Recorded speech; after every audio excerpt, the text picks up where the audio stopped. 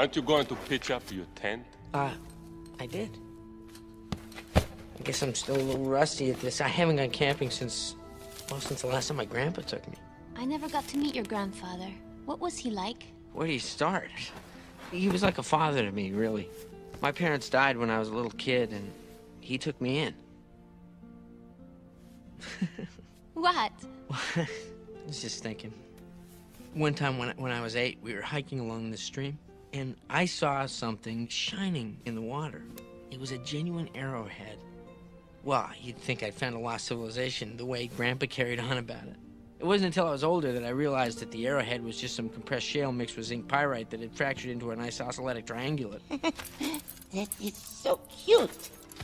Say, Audrey, no offense, but how did a teenager become the chief mechanic of a multi-million-dollar expedition? Well, I took this job when my dad retired. But the funny thing was, he always wanted sons, right? One to run his machine shop, and the other to be middleweight boxing champion. But he got my sister and me instead. So, what happened to your sister? She's 24 and 0 with a shot at the title next month. Anyway, I'm saving up so my papi and I can open another shop. Forget your jammies, Mrs. Packard? I sleep in the nude. You really think I look fat? Ah, Pumbaa, Pumbaa, Pumbaa. You're a pig! It's a compliment! Oh, thank you! You're gonna want a pair of these. She sleepwalks. Well, as far as me goes, I just like to blow things up. Come on, Vinny. Tell the kid the truth. My family owned a flower shop. We would sell roses, carnations, baby's breath, you name it. One day, I'm making about 3 dozen corsages for this prom. You know, the one they put on their wrist. And everybody, they come, where is it, when is it, does it match my dress?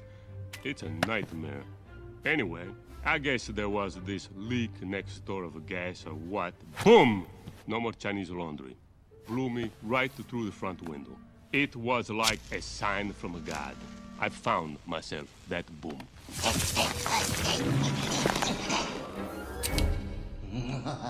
What's Mole's story? Trust me on this one. You don't want to know. Audrey, don't tell him. You shouldn't have told me, but you did. And now I'm telling you, you don't want to know.